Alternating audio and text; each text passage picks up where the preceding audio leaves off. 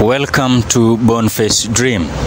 Nandi Senator Samson Cherargei now claims that all the 28 senators who passed the controversial political parties amendment bill on Wednesday were bribed with 100,000 Kenya shillings each.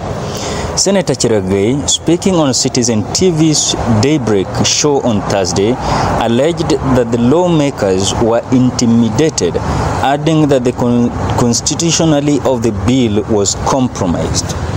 He affirmed that the matter will be disapproved once it is moved to court, arguing that such tendencies are a great threat to the democracy.